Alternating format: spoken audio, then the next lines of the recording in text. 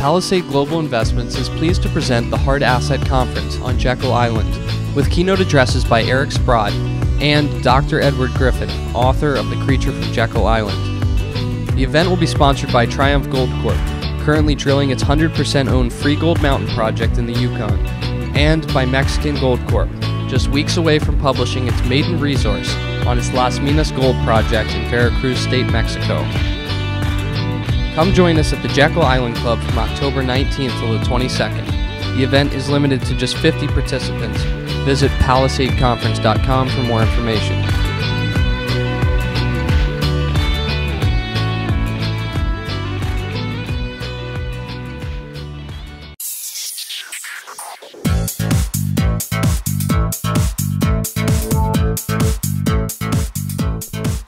Welcome back to another episode of Palisade Radio. This is your host, Colin Cattell, and as you see from the introduction of Palisade Radio this week, we are throwing a conference on Jekyll Island, the significance of which is the creation spot of the Federal Reserve, which was founded in 1913, and on the line with us today, who's going to be a keynote speaker at the event, G. Edward Griffin. He's the author of The Creature from Jekyll Island.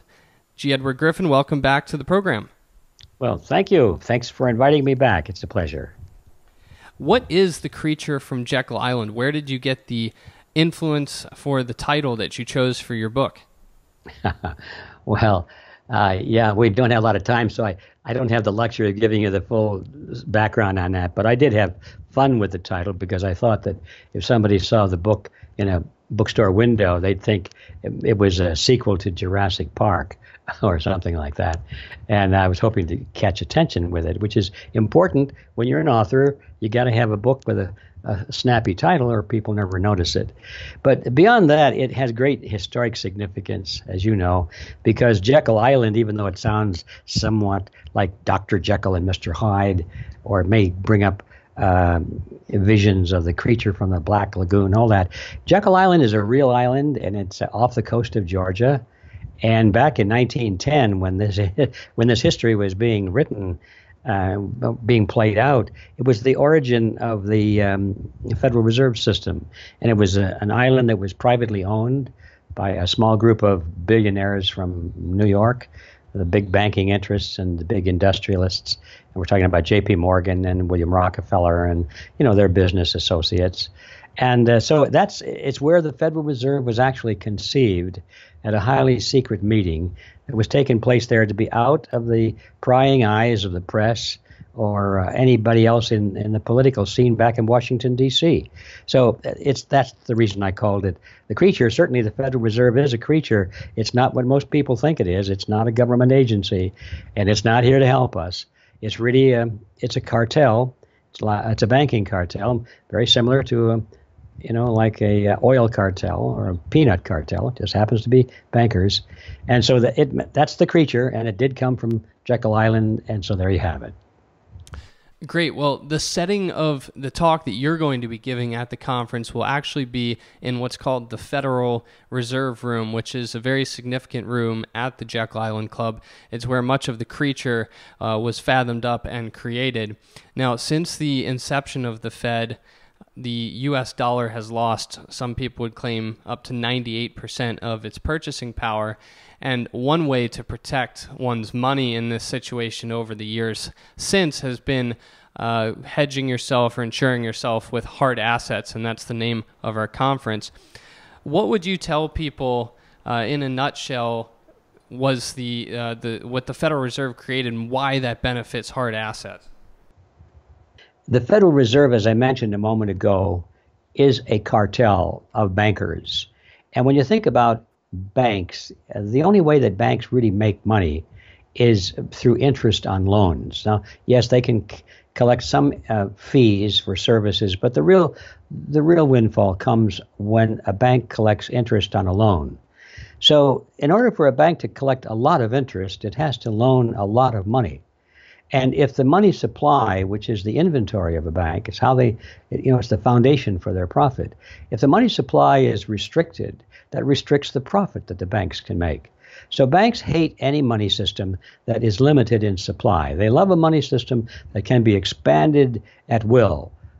completely at the will of the banks or the politicians, just created out of nothing, because that gives them a bigger inventory, and they can have more money out at loan and therefore collect more interest. So the banks have always had an instinctive aversion to any kind of money that was based on gold or silver, because that limits the supply. So the banks like to have lots of money that they can create out of nothing, and that's what the Federal Reserve System allows them to do. When the Federal Reserve Act was passed into law in 1913, it legalized basically what we might call, counterfeiting. It legalized the creation of money out of nothing, and that's kind of an oversimplification, because it's really the creation of money out of debt, which is even worse than nothing. But anyway, so the banks started to create a huge amount of money, and this money was not backed by anything. That's the reason they like it.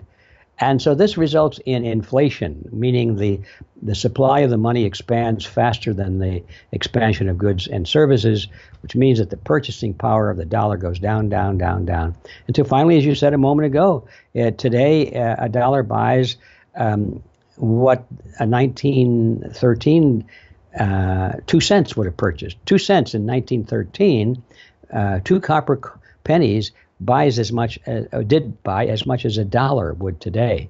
Well, you don't have to be a rocket scientist to figure out that a money that's based on nothing like that is predatory. It steals the savings away from the people, and that cash flow moves from the people to the banks and to the politicians and to the wealthy speculators that know how to play that game. So in a nutshell, the primary reason that I am opposed to the Federal Reserve is because it's a system of legalized plunder. And hard assets are a way, for a while at least, to escape that terrible game. If you have hard assets and your wealth is stored in gold, silver, or a warehouse full of new tires, or a warehouse full of cheap white wine, or whatever is in that warehouse has intrinsic value, your wealth can be protected a lot better than if it's just in dollars. The inevitable conclusion would be that the system can't continue as it is, or that the party at some point will come to an end. And one would think that there would be several implications that would have, both as a citizen of the United States or as the bank or government of the United States, which benefits potentially from the Federal Reserve System. I know you can't speak to that very broadly in the short amount of time we have, but what are some quick conclusions that you've drawn as to what might be the end game of the Federal Reserve, or maybe I should say the ending of the Federal Reserve? Yeah, it's a good question. You're quite right. This cannot continue forever. In fact, it's obviously very close to the end now. When you take any quantity or substance, any mathematical formula, and you take a whole and you decrease its size to 2% of its original size, and the rate of decline is accelerating, it's exponential. Obviously, in the very near future, the value of that unit, meaning our purchasing power as an economy, will be zero, or so close to it that it's indistinguishable from zero. So something's got to happen, and traditionally what happened in history is that the system that has allowed that to exist has been destroyed. It's just disappears off the face of the earth. It's competitors move in from the north or the south, or they take it over, they conquer it. It has no more strength. There are riots and revolution and starvation and disunity and chaos, like we are beginning to see develop now. And out of that, there's usually a strong nation that has just been waiting for it to weaken and fall. We have a couple of them in the world that have been watching the United States commit suicide, and I think they're just drooling over being able to march in someday and pick up all of the remnants that are left of our great wealth that we once had. I don't have to name them. You know who they are. They hate America. In some cases, it seems like they have some good reasons, but they're waiting to move in. But the difference here is that this time around, it's not just one nation that's committing suicide. But the whole world is now internationalized, and the monetary system has become almost welded into one. So it won't be just a case of the United States collapsing. It'll be a case of the whole bloody world collapsing. And there will be no strong neighbor to move in because they'll all be in this similar state of collapse. But what they're planning to do, in my view, is that their end game is to, just before this happens, to create a new system, something the world has never seen before. It'll be a totalitarian system. It'll be one in which money really doesn't exist in the traditional form. It'll be all electronic. It'll be digits, and we see a lot of that. Most of our money is digital today, so the transition won't take much. But there'll be nothing printed. You hear the talk about the cashless society. That's what that's all about. Your ability to provide or to purchase food or shelter or clothing or medical care, education, travel, whatever it is, will be dependent upon digital units that will be assigned to you. And this is the end game. It'll be assigned to you by the government based upon the degree to which you are cooperative with the state. And if you disagree or you criticize or you oppose, you will not survive because you won't have any economic units. You will not be able to buy food. You will not have credits for housing or medical care or anything like that because you are an enemy of the state. That's the end game we're heading toward, folks, and it's as clear as it can be if you just, get your head out of the TV set, stop looking at Dancing with the Stars, and look what's happening on the streets and around the world. And that's where it's headed. Now, does it have to go all the way? No, it doesn't. But we better wake up real fast and do something to turn it around. That is a very grim picture that you've painted indeed. And I can't wait to get to the conference to ask some questions and see how you got to that conclusion and, of course, how we can avoid reaching that endpoint. Before we end, I want to ask you about a topic that's been on the minds of many hard asset investors or people seeking insurance or alternative methods aside from gold, and that's the craze of cryptocurrencies, which is in what I would deem a speculative craze right now. There's a lot of people who are supporting the cryptocurrencies, and it seems to be gaining wider and wider attention. And I want to see what you think of the cryptocurrency space as an alternative to U.S. dollars. Well, there are different aspects, as you just pointed out. There are different elements in this discussion. The one that seems to predominate any internet discussion on this is how much money you can make if you jump in now. That seems to be the whole thing. And you used the right word when you said speculation. Most of the discussion about cryptocurrencies today starts off with some discussion about how wonderful it is that the quantity is limited and so forth, and there's privacy. And it's true, by the way. I'm not denigrating that. It is nice to have privacy for a change in an economic transaction. And I do like the blockchain technology because it allows people to peer-to-peer do economic transactions without having to go through the bank or without having your personal information disclosed to the government. So it allows privacy and economy and all of that. And it's the reason I like it. But that's not what most of the discussion is today. If you get something in your email box, it's something like this. Now is the last time you're going to be able to jump on the bandwagon and make 8,000% in the next 3 weeks or something like that. So the conversation, I think, is a little bit twisted. I wish people weren't looking at it as speculation, because all speculations wind up as disappointment somewhere down the line. Some people can make a lot of money on the way up, but usually they collapse at the end, and most people have lost more than they gained, and something like that. So I don't like to see the speculative element in this discussion.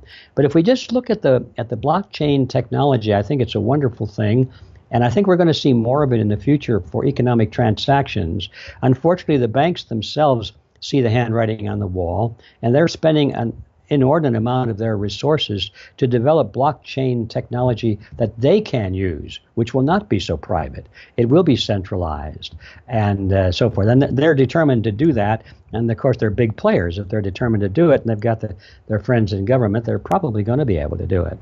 But and then the other thing I'd like to say about cryptocurrency is that it is totally digital. And one of the qualities that any gold bug has known that is a necessary quality for good money is that the commodity used for the money must have intrinsic value for something other than money.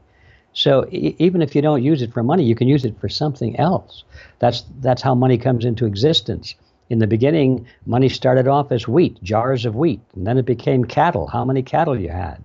You can eat the wheat, you can eat the cattle, and just go to any prison, and you'll know that cigarettes are used as money. People smoke the cigarettes, and so anything with some kind of value is one of the traditional requirements for a lasting money supply. Well, digital money or crypto money doesn't have any of that. It's completely digital. And so if the internet goes down and stays down for a long period of time, there's the end of your monetary transaction. It will not work. So I don't think we've come anywhere close to a point in history where we can say, well, we don't need gold or silver anymore. We got something better. No, we're not there yet. Well, take this as merely a taste of many of the discussions that we're going to be having between October 19th and the 22nd at the Jekyll Island Club on Jekyll Island.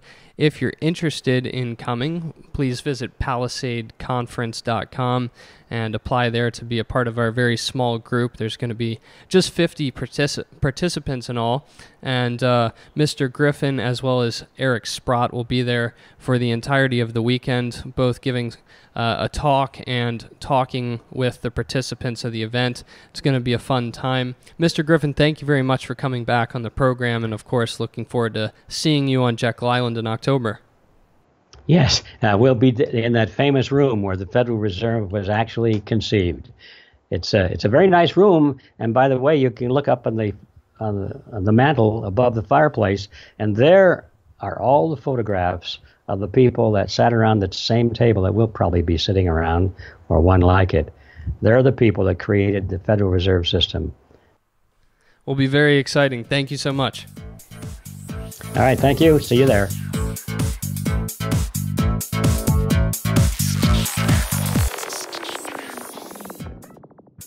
Think you understand the junior mining sector, and you think that the participants in the mining sector, junior mining sector, are good people and kind people, hit the bid.